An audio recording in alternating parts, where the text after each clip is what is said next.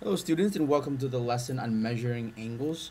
Now in your geometry class you certainly measured angles before, and my guess is you've always used degrees. And so this lesson is about introducing new ways to measure angles, and some of them have clear advantages over the traditional degrees. And so the first method here is called degrees, minutes, and seconds. And this isn't really any different than degrees, it's just defining these new terms here. So basically what people found out over time is that when you're using a degree to measure angles, eventually some angles are really small, or you want to have a very precise measurement, and degrees by itself isn't enough. So they created these other sort of subunits of degrees. And so we define 1 degree as having 60 minutes, 1 minute as having 60 seconds. And what that means is that 1 degree is equal to 60 minutes times 60 seconds, or 3,600 seconds. So 1 degree is defined as having 60 minutes. 1 minute is defined as having 60 seconds, and then we can kind of connect the two ideas together that 1 degree has 3,600 seconds. And so from here we can look at a couple of examples. Let's look at this first example here, which asks us to convert 42 degrees, 24 minutes, 36 seconds into degrees. So let me go back and explain the notation a little bit here. So the little tick mark on the top here, I'll write it on the side. 24 tick with a single tick really means 24 minutes. And then the one with the double quote or the double tick mark, this really means 36 seconds. So, and now we can do our conversion. So we already have degrees here, so we have 42 plus 24 minutes. But if you notice up here, a degree is 60 minutes from the top here. What that means is that 1 minute is 1/60th of a degree. So all we're really doing here is dividing both sides by 60, and 1 second is really 1/60th of a minute. And also this conversion here between seconds and degree, that really means that we have 1 second is really 1/3600th of a degree. And so once we have all this in order, we can go back to our problem here and finish this out.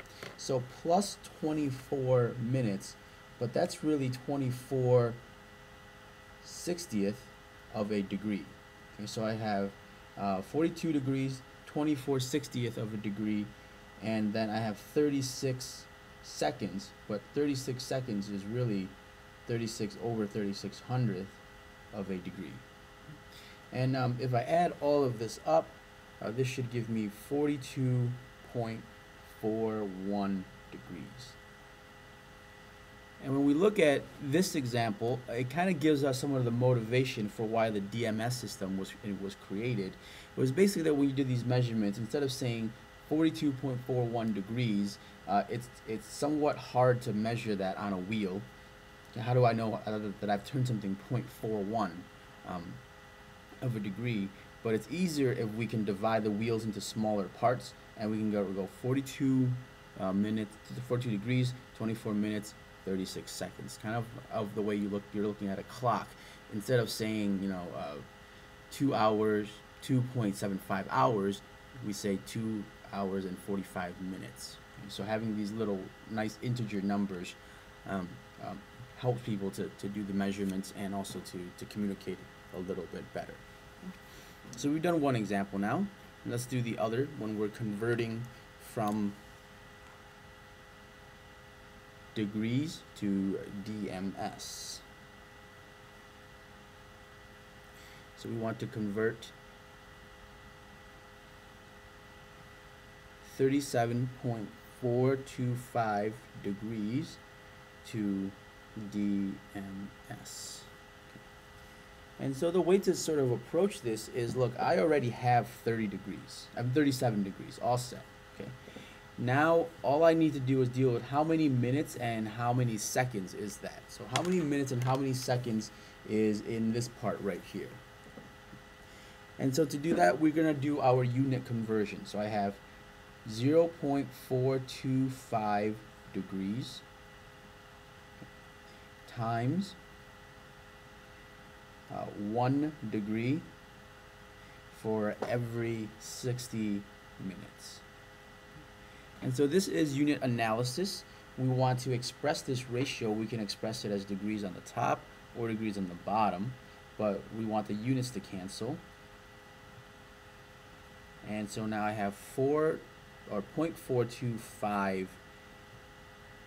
degrees times 60 minutes per 1 degree, and that is going to give me 25.5 minutes once you multiply that out.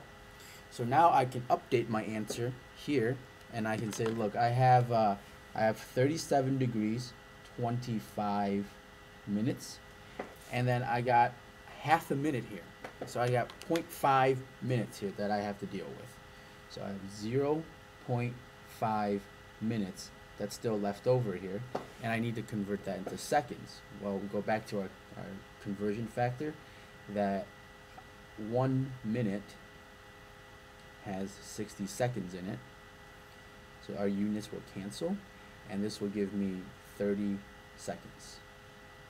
Or I'll write this using the symbolism or the symbology that we're used to, 30 seconds. So my final answer is 37 degrees, 25 minutes, 30 seconds.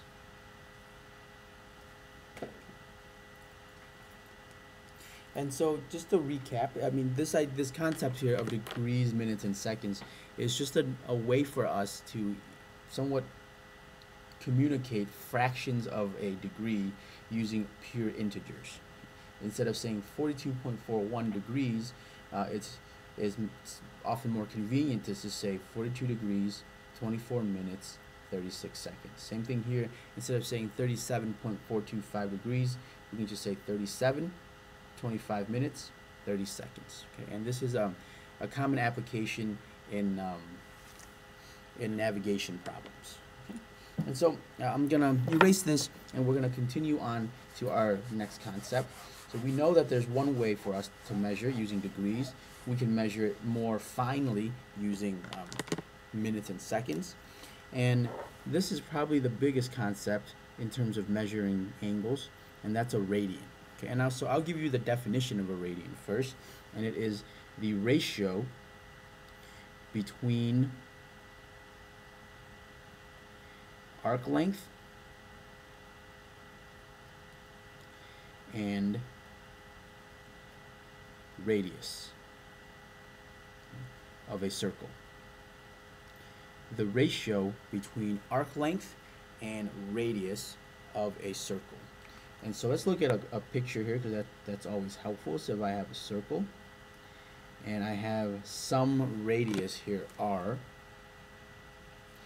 and I rotate this thing, I take this, I measure out some arc length here, whatever this length here, we'll call that S, and I'll extend the radius here. So this, I'll use a different color here. So this is S. Right here. So a radian is a measure of the length of the arc to the length of the radius.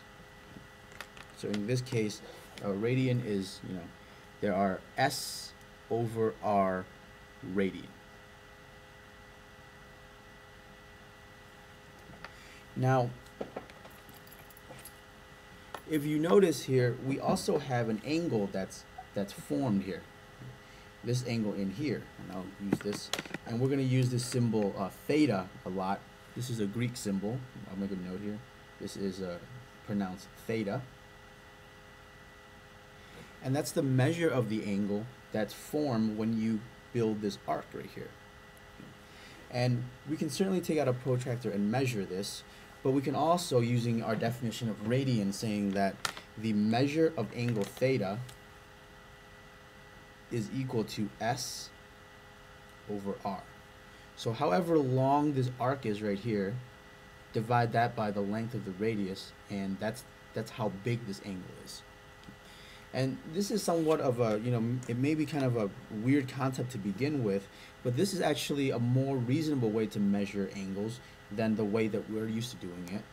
If you remember from geometry, a circle has 360 degrees, but there's really no reason why it is. I think somebody in ancient Greek, thought that it was close that the Earth rotated around the sun in about 360 days, so they made a circle 360 degrees.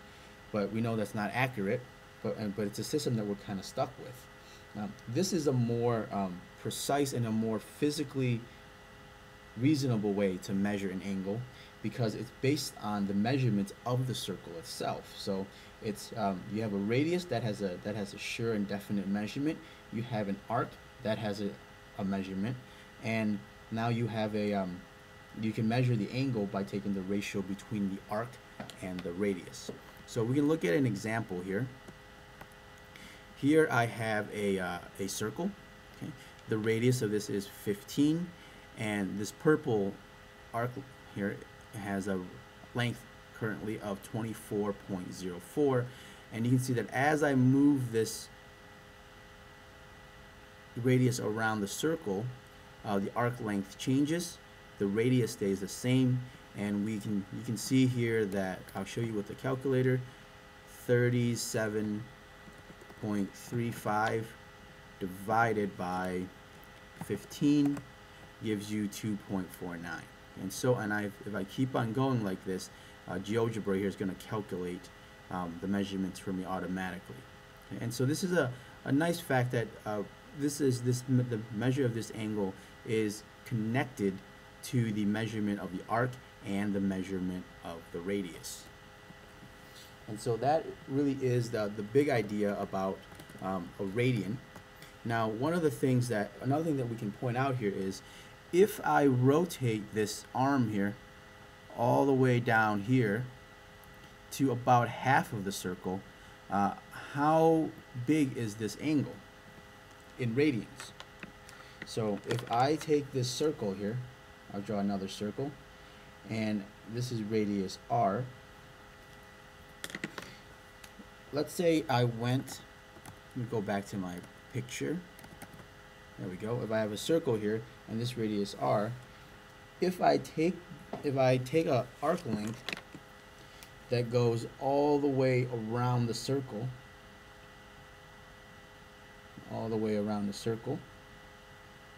what is that arc length? Well, in this case, arc length is really equal to the circumference of the circle.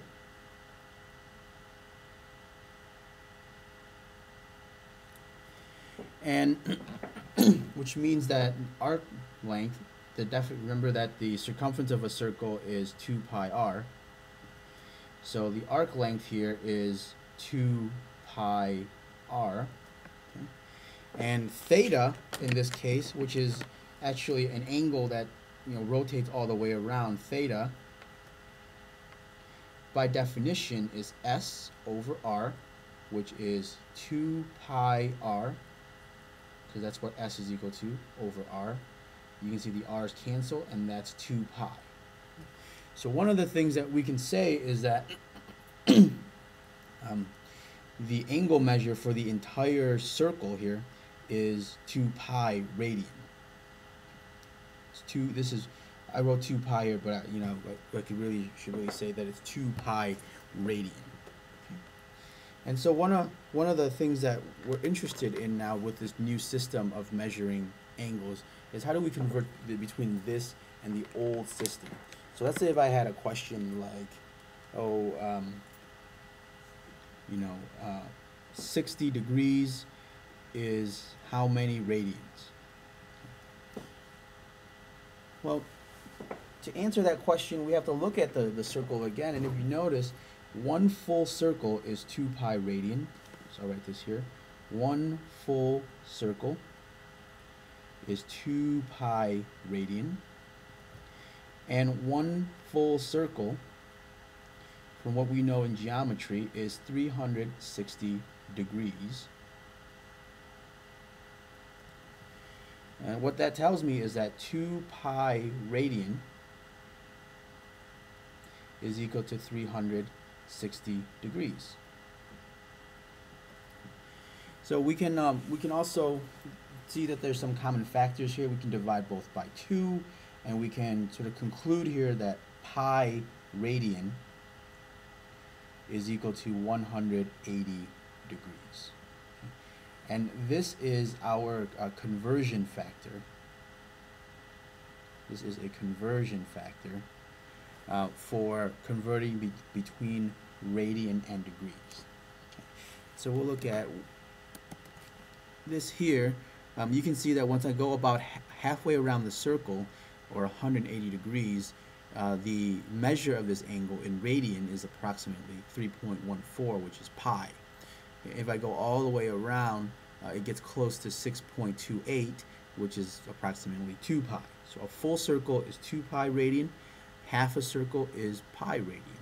And you can see again the usefulness of this is that the measurement of any angle is connected physically to the measurement of the arc and the radius of a circle.